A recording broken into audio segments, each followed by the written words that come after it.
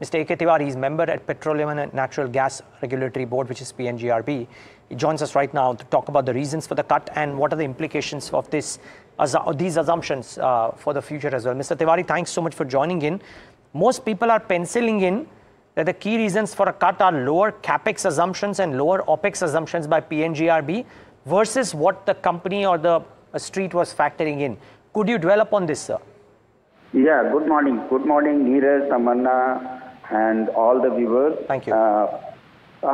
Two things I would like to share that we have, as per our regulations, we give the 12% post-tax IRR. So that is always maintained, number one.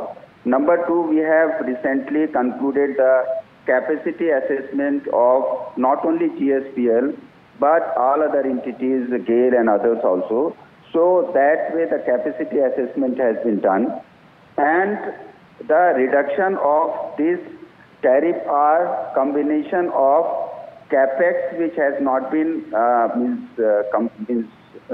which was earlier envisaged has not been done, opex also, and some of the capex we have already taken for spur line, for Swan and Chara terminals and all. So that way we have maintained the post-tax IRR of 12%, and since the volume was earlier envisaged and in the tariff order was lower, and where the volume was more than 26 MMSCMD, so that way all these adjustment has led to reduction in the tariff. But PNGRB has always maintained 12% post-tax IRR, so that is there. Mr. Tiwari, the lower OPEX, now, if I'm not wrong, you're saying that because most of the country now comes under the CGD licenses, the OPEX for the future for most companies will likely be low. Is that a safe assumption, therefore, that anybody trying to bake in a higher tariff because of high OPEX cost over the course of the next 3, 5, 7 years is not going to be the case? See, even the assumption of the OPEX is there. What is the actual expenditure? What is the actual OPEX which has been done? If somebody assumes that this is the CAPEX, they can plan. But if the CAPEX is not done, so that way the adjustment will always be there. That true-up will always be there. So that way, whatever the actual expenditure has been done, that way we have already adjusted, and the reason for these cuts are mainly on account of these. Mr. Tiwari, good morning. Tamanna here.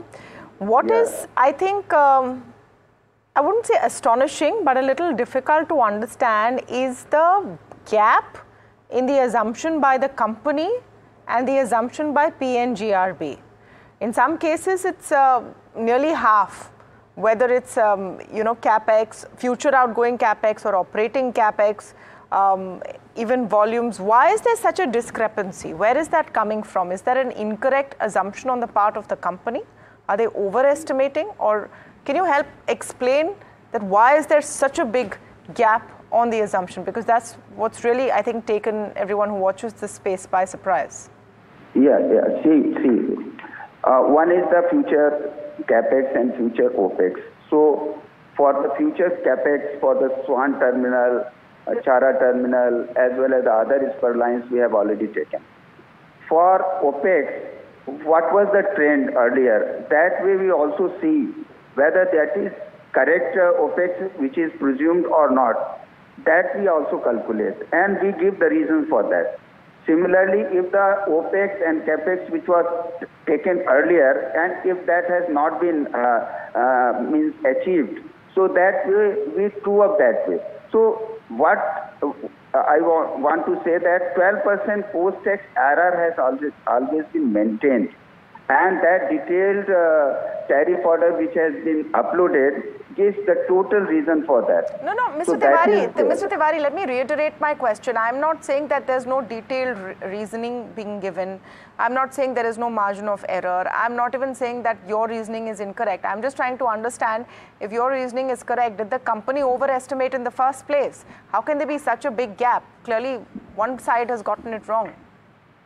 Yeah, I think there was some assumptions which was escalated, so that way it has been done. Sorry, assumptions were escalated? Yeah. Okay. Mr. Tiwari, two questions. I still come back. So therefore, because the country comes under CGD licenses, independent of what capex has been done, would assumptions over future OPEX need to be lower from companies' ends? See, OPEX depend upon the various factors which are there. So based on the trend and based on there are the 4.5%, we always escalate that way. So that way it is given to all the companies. If there is any OPEX which are to be allowed and has been done more, we allow that way. So that way, I think these assumptions, these data has been taken that way. Okay. Would there be, based on the assumptions that PNGRB has made, or the calculations rather, that the PNGRB has made for this order of GSPL, are there implications for some other companies as well? There's noticeably some thought that there could be assumptions that will be were assumed for GAIL as well, and those could come out at some point of time. No, there is no connection between the GSPL and GAIL and other companies. It depends upon what way the data has been given, what way they have achieved, what way they are able to achieve the capex and OPEX which have been there. So there is no similarity for that way. The GSPL tariff and GAIL tariff, the same principle will apply everywhere. That is not a do you typically see? We can't say that way. Proportionally, that will be there. Do you typically see a big variance or such a large variance, Mr. Tiwari, or is this a one-off? That's, I think, what we're trying to understand. In case of when we're talking about a GAIL, etc., do you typically see such a large discrepancy or such a large difference between what the company is assuming and what you are assuming? At present, I can say that there will not be any much variation, but it depends upon the GAIL. We have recently concluded the integrated tariff. So that we have already trued up.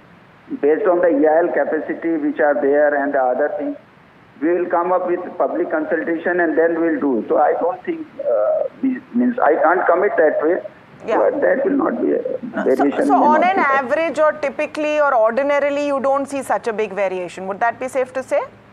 Yeah.